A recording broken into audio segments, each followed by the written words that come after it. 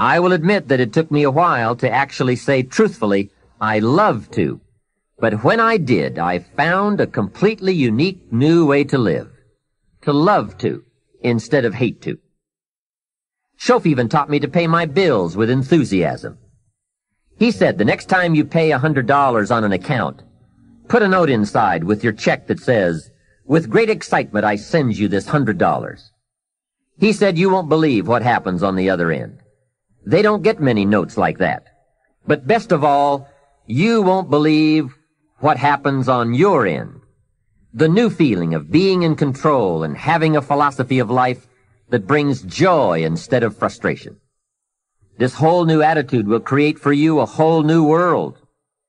Remember, it's something anyone can do." Mr. Shof got me to open my first savings account. He said, "Do you have a savings account?" I said, "I don't have enough money." And he reminded me, it's not the amount that counts, it's the plan. The important thing is to begin. Wealth is a plan, not an amount.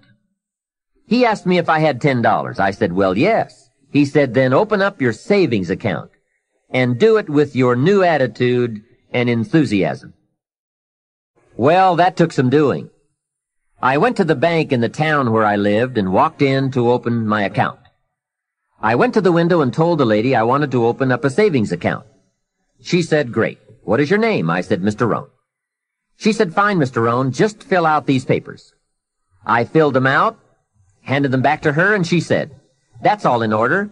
Now, how are we going to get this account started?" I said, "Put 10 in."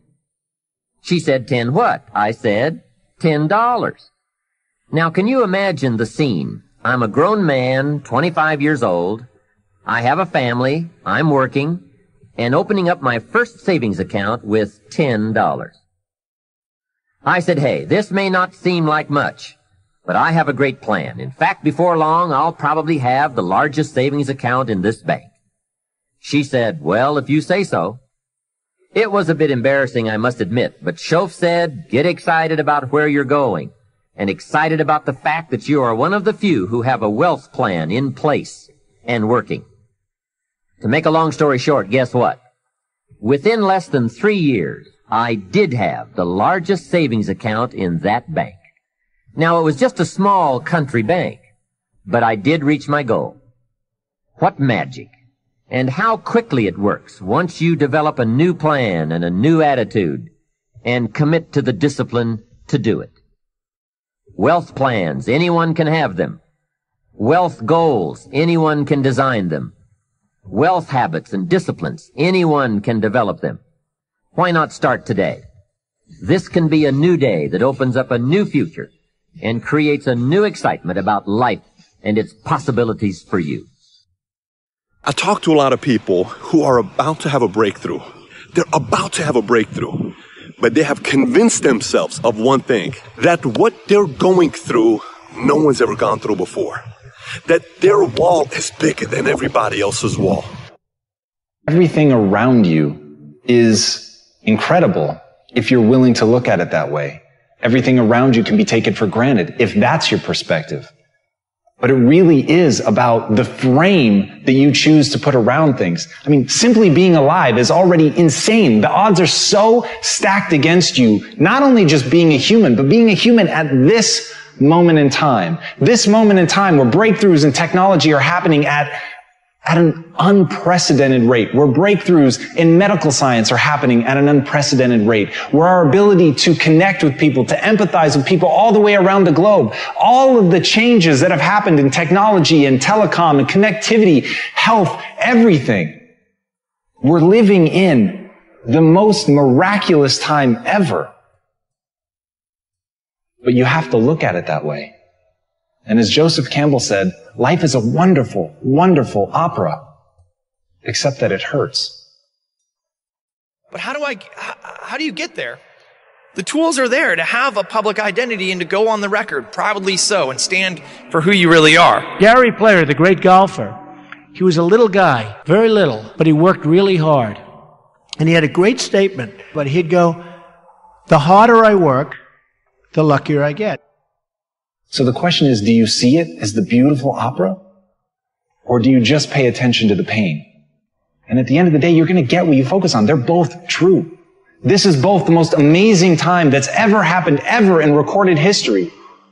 And yet real things that are terrifying are also happening.